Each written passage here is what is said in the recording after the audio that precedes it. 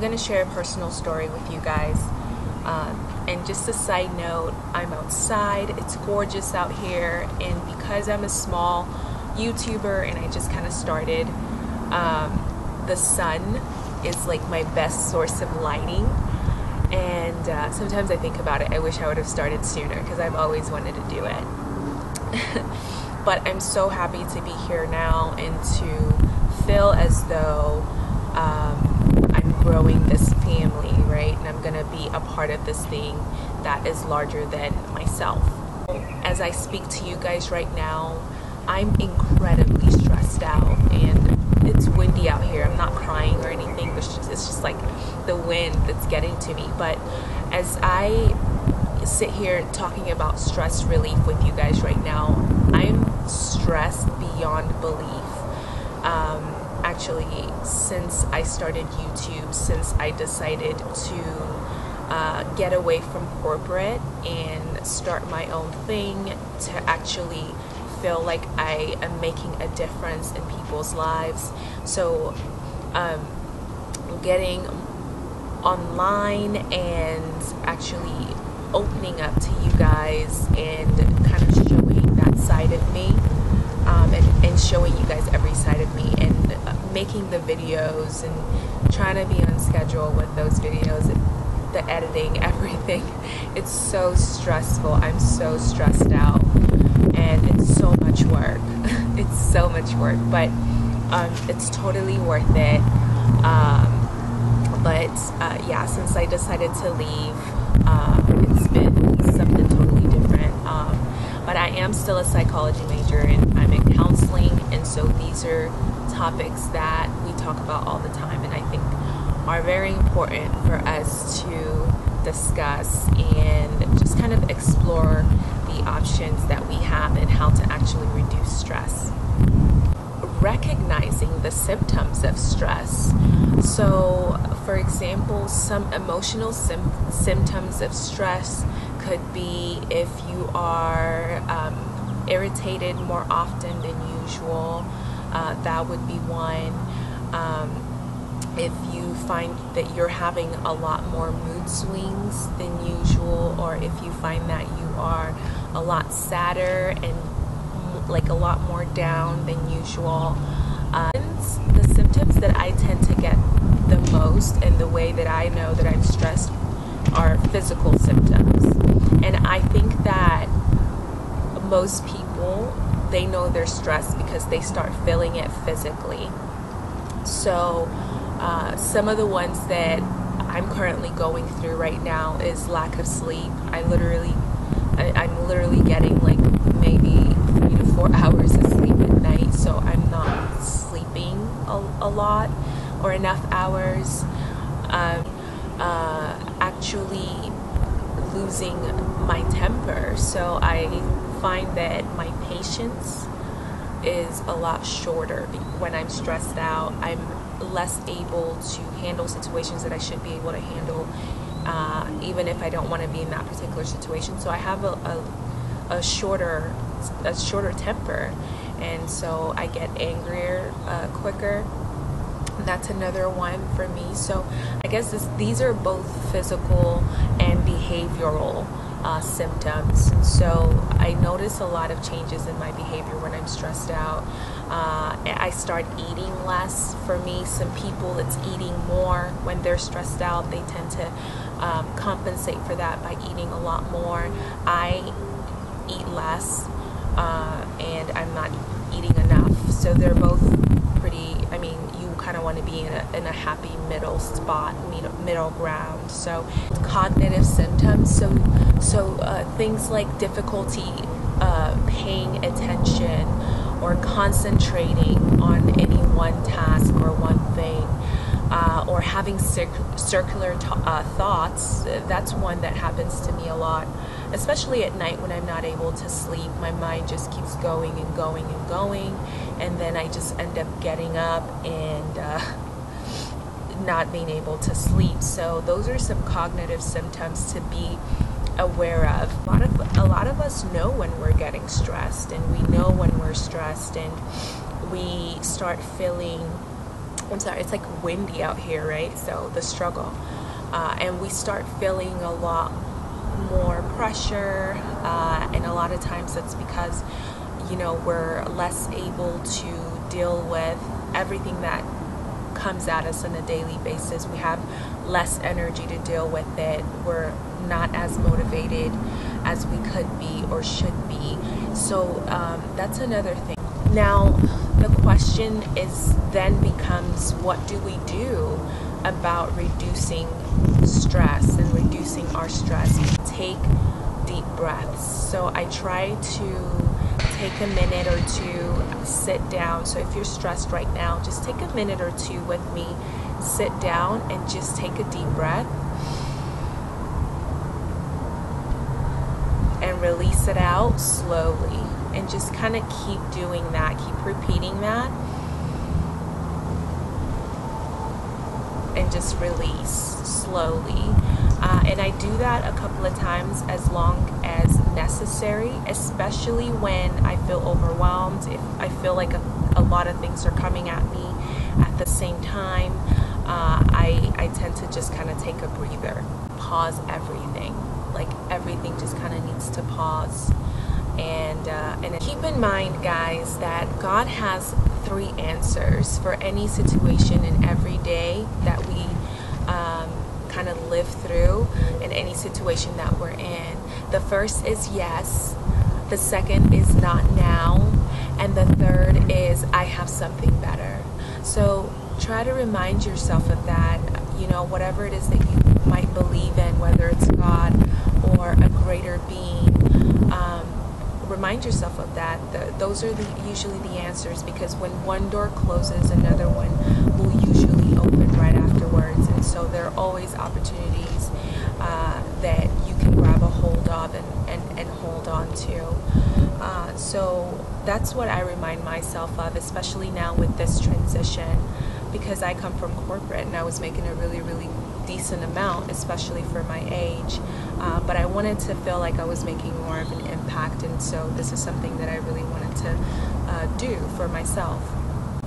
So remind yourself of that, and if things feel overwhelming, just pause everything, sit down and take deep breaths and breathe in and breathe out. Just cut out caffeine completely, because caffeine actually increases your hormone levels, and so it kind of increases the intensity at which you're feeling stressed.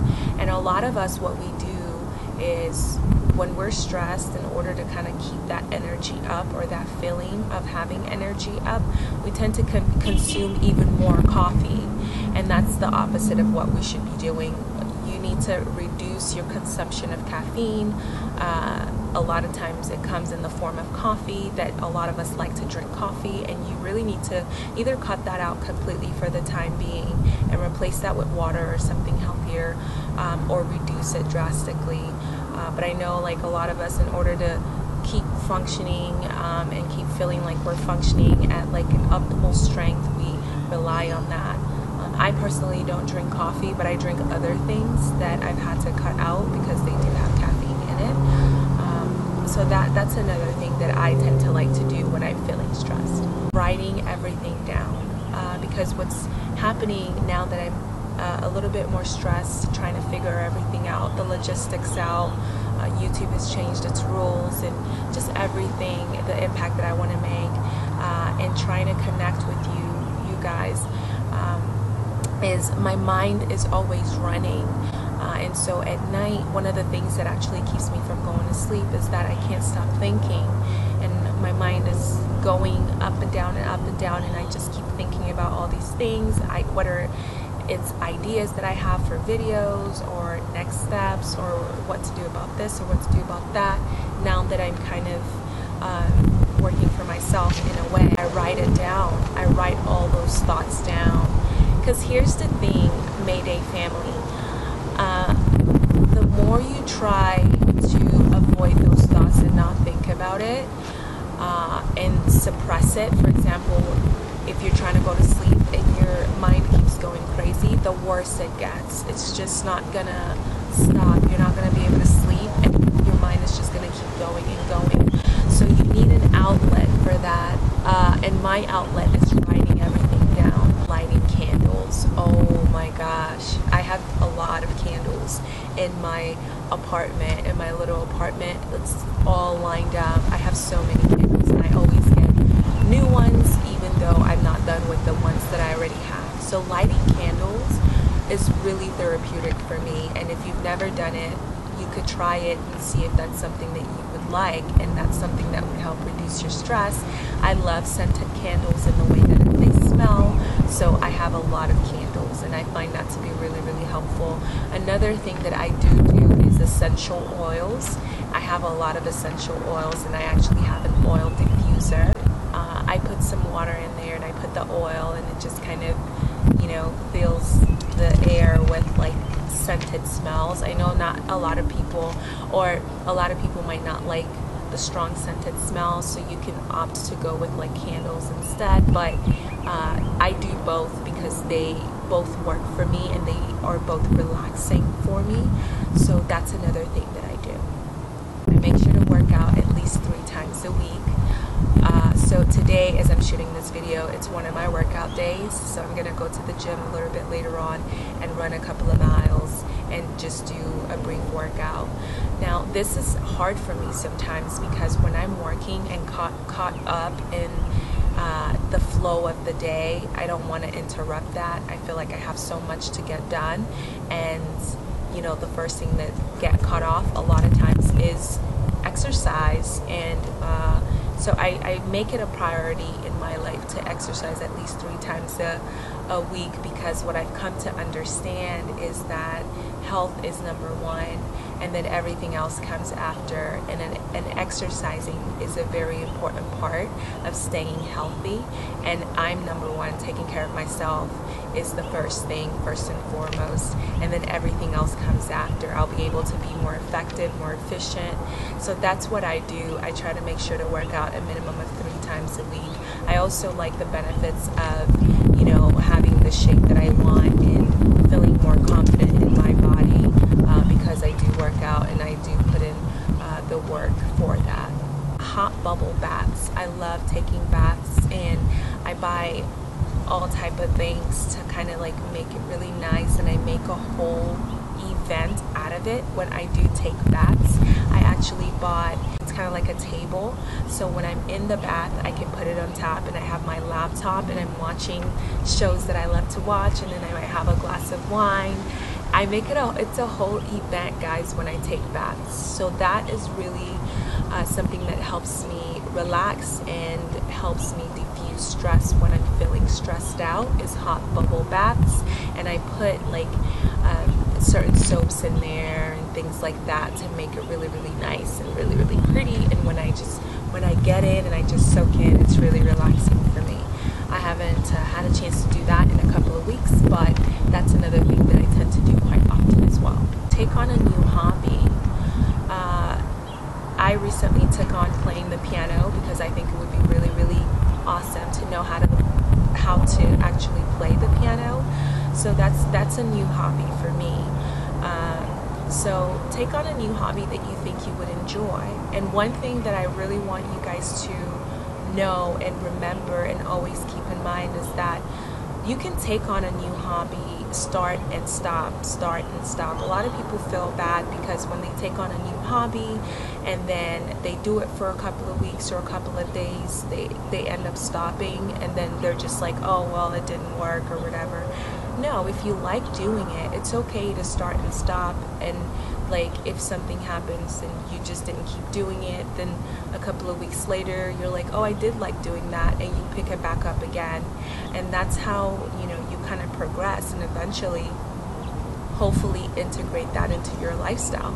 But it's okay to start and stop. There's nothing wrong with that. Don't let it discourage you from trying that or continuing to do that. Like every time you remember, oh, I did used to do that to relieve some stress and I did like doing it, so I'm gonna go do it again. Just keep doing it. So it's okay to start and stop. Those are all the tips that I have in order to help you guys relieve some stress, and what helps me relieve some stress, especially now in this time period for myself. I'm so glad to have the support of the subscribers that I currently have. Try not to focus on that just because I'm so appreciative of that support. And so those are some of the things that I do in order to relieve some of my stress, especially now that I'm really stressed out at this time period during this time. Just take it 1 minute, 1 hour, 1 day at a time. And I mean that in the most literal way possible, because what happens is we have a lot of things coming at us at once sometimes, and we feel like everything is a priority and everything needs to get done and we need to do everything. Slow down. When that starts happening, pause, push pause, take a couple of deep breaths and pick one thing. Take it one at a time, right? Pick what's most important, what do you want to start with, what do you feel like starting with, and start with that.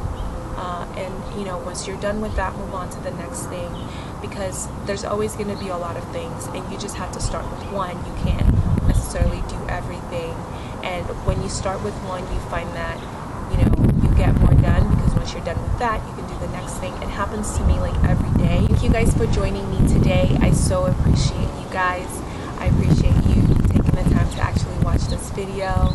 Subscribe, comment below, let me know your thoughts, and I will talk to you guys soon. Bye bye.